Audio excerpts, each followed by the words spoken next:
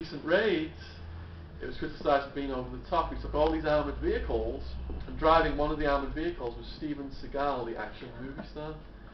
So he's turning law enforcement into Hollywood entertainment, but he's created these extremely dangerous, environments in his jails.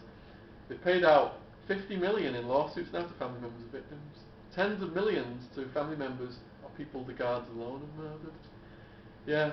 Now, like I said earlier, he's at war with Obama over the human rights violations and the racial profiling that's going on over there. So it's big news in America. So we all agreed, me, Sally and the agent, agreed because this guy's so famous, we'll concentrate on your time in that jail first. Because I'd had a few media stories, and they'd all revolved around Sheriff Joe Pioneer's jail as well, because no one knows who I am. So that's what we did. Sheriff Joe Pioneer is actually on the cover of the US version, which just went on sale in May, and it's got a different subtitle. Now, getting a literary agent is just one step. It doesn't mean anything yet. Then you have to get published. So the next thing was the agent. Sally had been giving me feedback on my writing and helping me shape it up and stuff. Then the agent reads it, and he gives a whole new range of feedback and his suggestions, and improvements and stuff like that.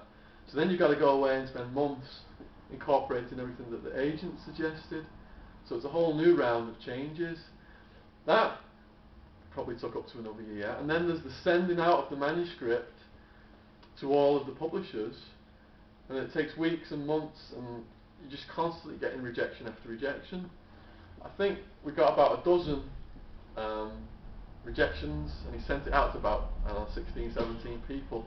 And I'm thinking, alright, we've come all this way, and now all these publishers are going to say we don't want it.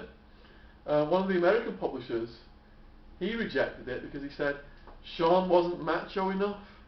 That was his reason. Yeah, so there's all these emails back, and I'm reading them for the different rejection reasons and stuff like that, and we've kept them. So anyway, it was finally accepted by mainstream publishing out of Edinburgh, and they're actually a division of Random House, which is the largest publisher in the world.